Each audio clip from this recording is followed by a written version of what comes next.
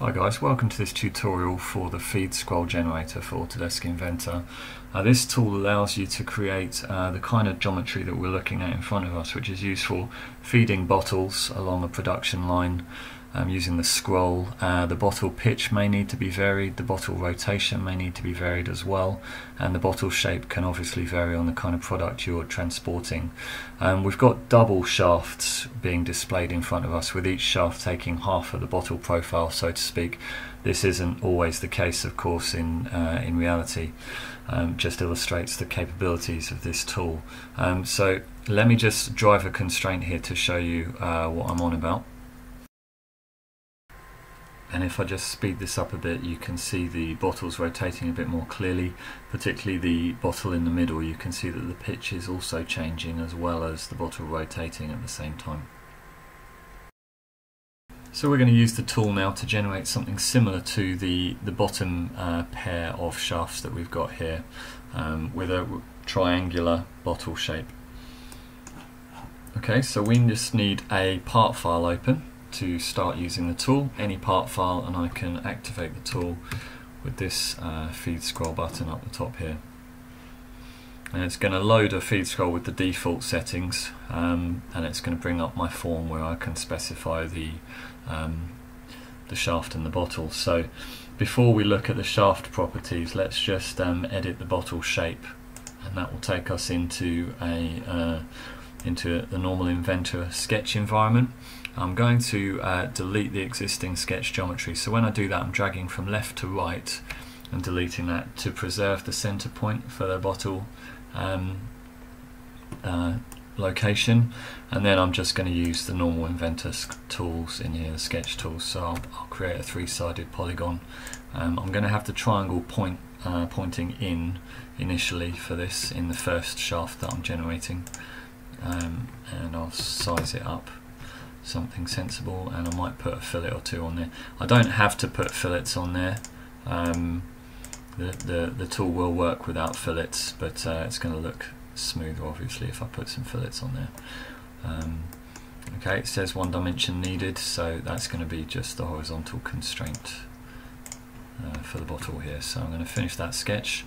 I can accept the error I get because the tool itself, when I hit the generate button again here, is going to rebuild the extrusion for the bottle for me anyway, so I'm just going to say yes to that, and it's rebuilt the bottle extrusion for me now. Okay, so I get a preview here. I'm using a spaceball 3D mouse to spin the model round. I get a preview of what the shaft, the route of the bottle along the shaft is going to look like. If I want to now make some changes and actually specify the shaft itself, I'm going to pick a length in here, so I'll just say I want a length of 500, and you see that the preview sort of updates as I'm going. Start bottle velocity, I'll say actually that's too much, let's make that 200 maybe, yeah, and the end bottle velocity can be a bit higher, so I'll make that 350 maybe.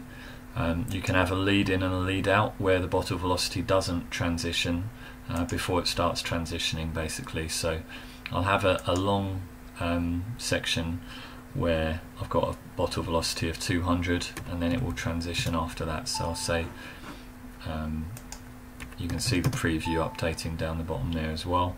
I can adjust the spacing of the bottle away or closer to the shaft. You can see the preview of it updating there.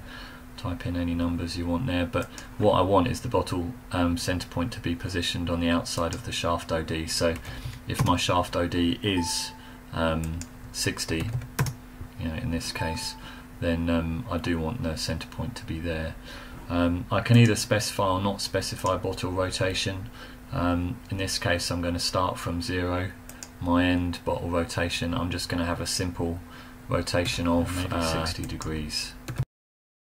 Simple rotation, so just a small rotation I'm specifying, and also a lead in and lead out before the bottle starts rotating, so I can make that 0 if I want, but that's fine. I'll set that to be 0 so it starts rotating instantly basically, and I can reverse the bottle rotation if I want, which I'll have to do for the other half of the shaft in a minute. So also actually it's important whether I reverse the shaft or have the shaft in a forward direction, so I'm going to make it go forward here.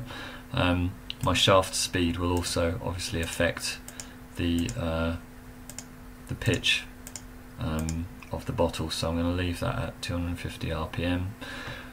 This slider for accuracy is very important. Obviously you might want to do a test run with a lower accuracy to see how it looks before you go with the higher accuracies. You can see it tells me the spacing of the construction grid that's going to be used to create the solid geometry. So if I put it on highest accuracy, I'm creating a construction grid then at not, a third of a millimeter spacing for the entire length of this shaft in sort of U and V direction. So that's going to create a very fine mesh. So I'm going to be a bit lighter on it here. I'm going to just say I want a sort of medium to low accuracy here, just to make it run a bit faster. We've got an extra bottle smoothing button here. I'm going to leave this off. You can read the help files for what this is. It's really only if you've got very angular bottle profiles with no smoothed edges on there. You can help the program out by telling it whether you've got a simple bottle or a complex bottle. I consider this one to be pretty simple, so I'm going to put it more towards the simple side here, so that it actually generates it a bit quicker if we have a simple bottle. I'm just going to check my options in here before I hit go. So I'll go for fastest processing. I don't want zero bottle smoothing because that's only if you don't have smoothed edges for the bottle, and so I'm going to hit save on that. And the next thing that's really handy and valuable is to be able to create a blocky preview build. So if I just hit that button, we'll just get to see what it's going to look like roughly, without actually going to all the trouble of creating the lofts and the lofted surfaces. So you should see the progress bar should be pretty quick for the preview geometry, even if you've got a really accurate setting applied. So I can see the preview scroll, and you can see that is blocky geometry here. You can't really machine that or use that for anything sensible. It's just preview, that's all. And I can see the bottle rotating until it becomes straight like I told it to there, and also the pitch changing. So I'm pretty happy with that. If I wasn't, of course I could just go and try it again until I am happy with the preview geometry. So I'm going to go ahead now. It's saved my settings. I'm going to go ahead and hit a smooth build now and get some nice lofted geometry out of that. Okay, so this can take anywhere from a minute or two to, if you set it on highest accuracy, that can take upwards of an hour or two to create, just because it's sampling hundreds of thousands, if not more than 1 million points along the length of the shaft in order to get the geometry extremely accurate to within probably a couple of hundredths of a millimeter. So I'm going to pause this for a second until we get you can see the progress bar going there, so it's going to be a couple of minutes to create.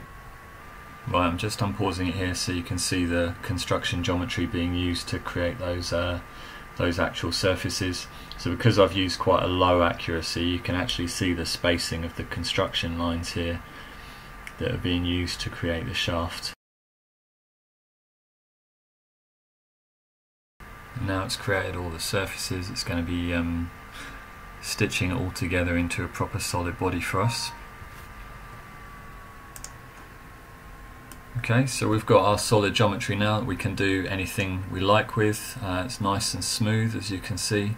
We haven't got any issues. We haven't created any particularly demanding geometry here, so Inventor's been able to stitch it together nice and easily. We can do a quick zebra analysis on it if we want, just to check some of the how continuous those surfaces are. So you can see that's pretty good. We've got good G2 surface continuity there all the way across. Okay, so I'm going to delete that zebra analysis. And the next thing, you don't have to do this of course, but I wanted to show you two halves of a shaft, for the same bottle profile. So I'd have to reverse the bottle rotation for the second one, give that a shot. So I'm going to call this forward shaft, if I save this one, and then I'll save a copy of it and call it reverse shaft, and then we'll chuck the two of them in an assembly and see if we can get them to sort of mesh nicely. So I'll save my reverse shaft, and then I'll have to repeat myself with the reverse shaft, except this time obviously the bottle is going to start with, I want the shaft to be covering this side of the bottle. So I'm going to hit the generate button again with my saved settings in here, and this time I'm not starting from 0 degrees, I'm starting from 60 degrees I think. So if you can see I get a preview down here of the bottle rotating from 60 degrees. So at any point I can hit, I can make the end rotation a bit higher. Start rotation of 120.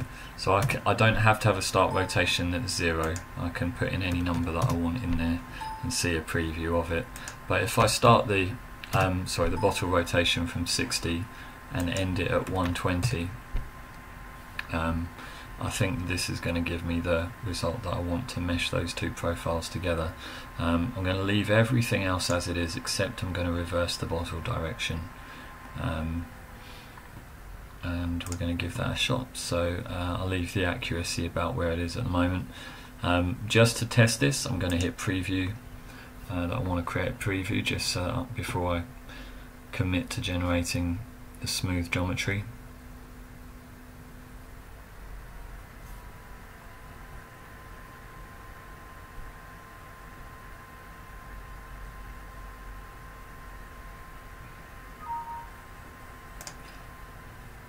Then I'm going to save this part as well as the other forward shaft, and I want to place them both into an assembly just so that I can see, just so I can check. So I'm just pasting that into the assembly so I can check the movement of the bottle is what I want basically. So let's just turn off the display of that, or we can leave the display of the bottle on actually. So there's the first shaft. My second shaft now, I'm going to unground that. I'm going to spin that round 180 degrees.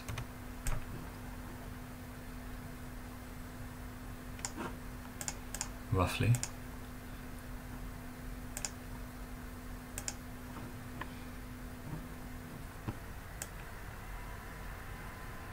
Okay, so if I place the two of those together, roughly speaking, before I generate the full shaft, you can see if I turn off the display of those other solid bodies, of the solid body that represents the bottle. Turn that off. There we are. So now you can see that as the triangular bottle rotates, it is rotating in the same direction for both shafts. So I'm pretty confident that I can hit go on that now. On this shaft, if I open that one up again, I can bring up my saved settings, and I can just hit go on the smooth build here in order to create the reverse side. So I'm going to pause it here as well.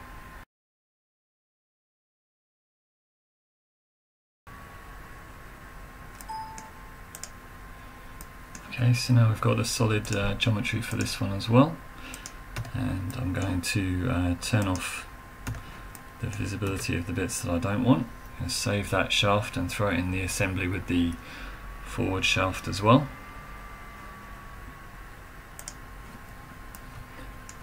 Okay, and then all I'd have to do is to constrain them and do a quick animation if I want to. So if you can bear with me for just a second, I'll do that.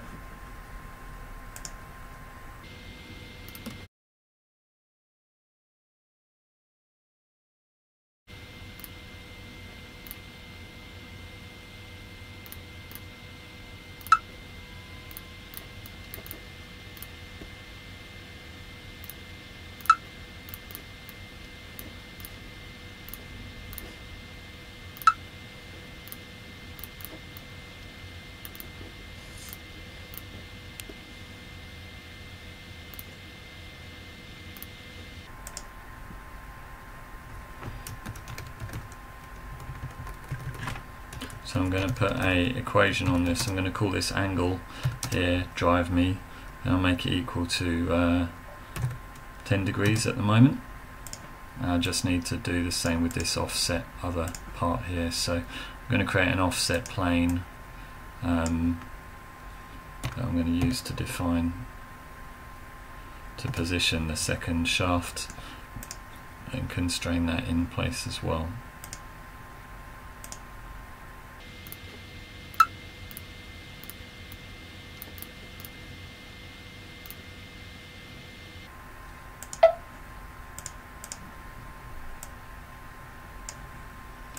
Get the two shafts flush to each other, and then specify the angle for that one as well. See if we can get this in roughly the right position.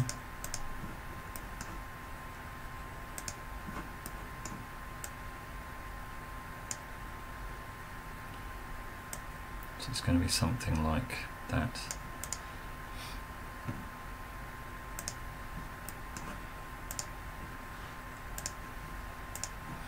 So if I get an angle constraint between XY plane and the XY plane there, I'll call this, this one's going to be equal to drive me times -1, I think, or maybe drive me minus 180 times -1.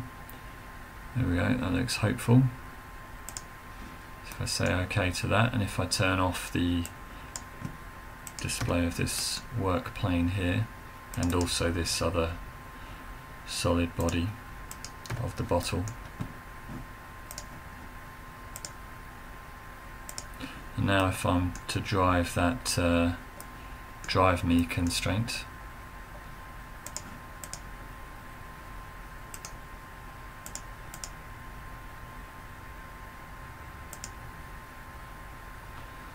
there we are, can hopefully see. If I drive it in reverse, that might look a bit better. You can see that bottle, that triangular bottle, turning slowly as it moves along. Nice smooth geometry, and the pitch is also changing as it moves along the shaft. Good job.